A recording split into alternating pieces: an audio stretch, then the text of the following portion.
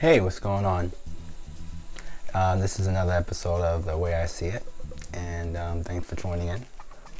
Right now I'm using my iPhone 8 Plus, and I'm actually going ahead and talking to you using the microphone that I have connected to my shirt. I'm not using this, I just hold this on top of my head right now, on top of my neck, my shoulders.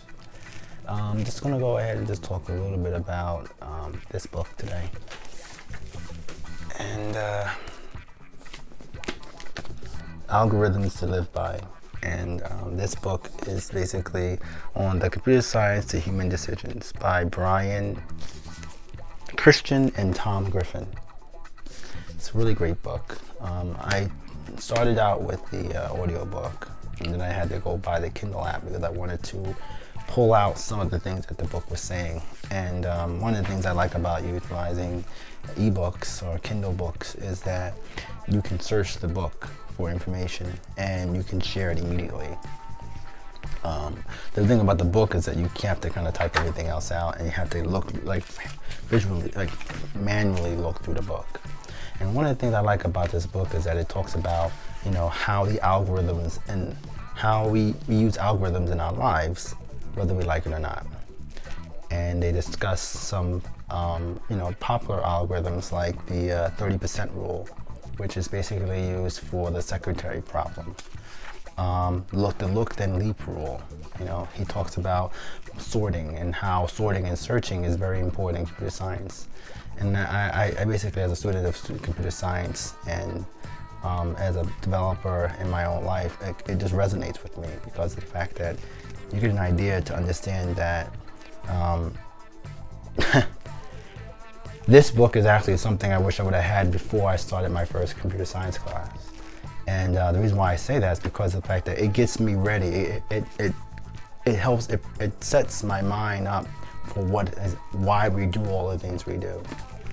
And after, you know, most of the time when I hear those types of things in school, you would be presented with, you know, an introduction to the algorithm, and then a whole bunch of different proofs, and then you would have like code that would help you to, you know, get the work done.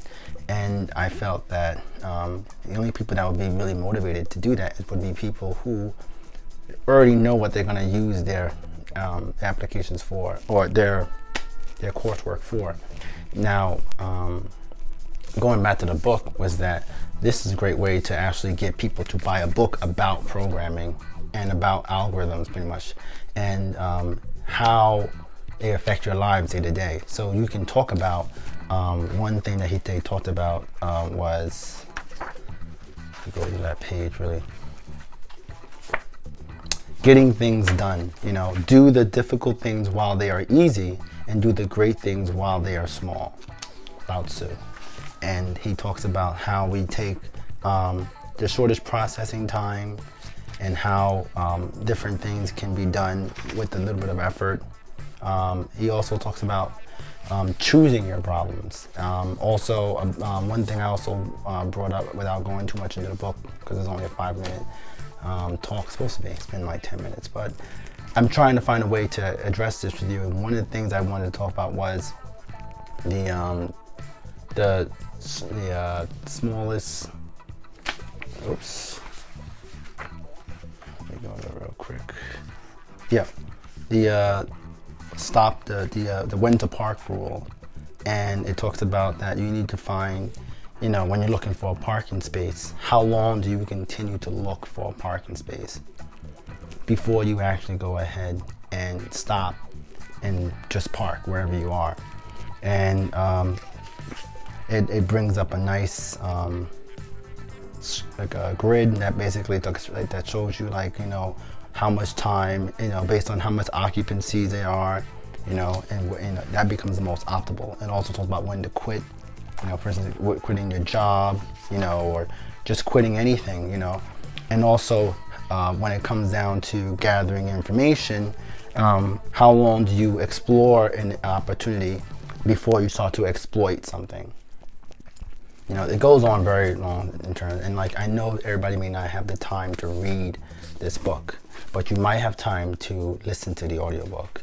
The audiobook is on audible.com, but you can also go ahead and, you know, see if you can find clips from reviews that people have put, and you can start there before you read it. If you want me to send some things, ask me questions, I can probably try to find some way to address this to you. But I wanted to basically make this talk because I will be talking about something else. I'm going to make a 2-part clip today, and it's just about understanding that some things in books are good to read, and this is probably something that you can.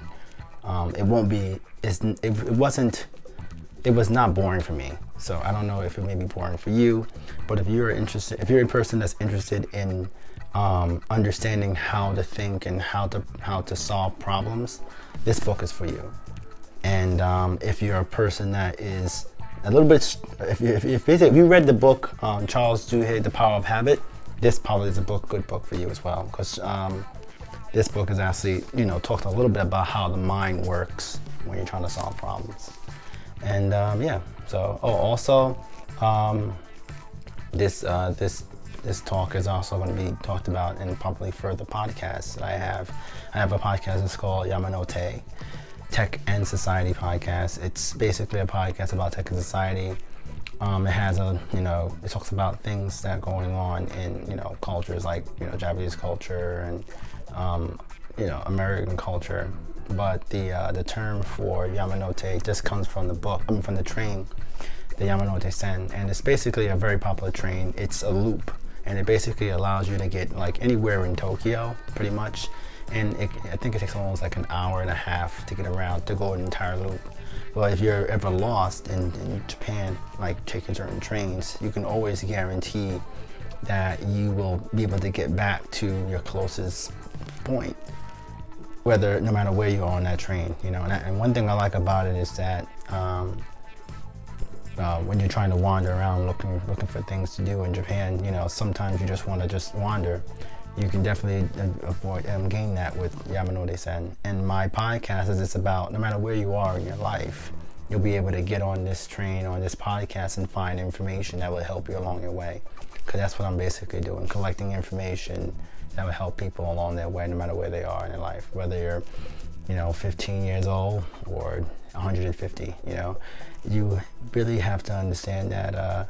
Well, what I really understood is that I need to share information to the people that want it. So anyway, that's it for today.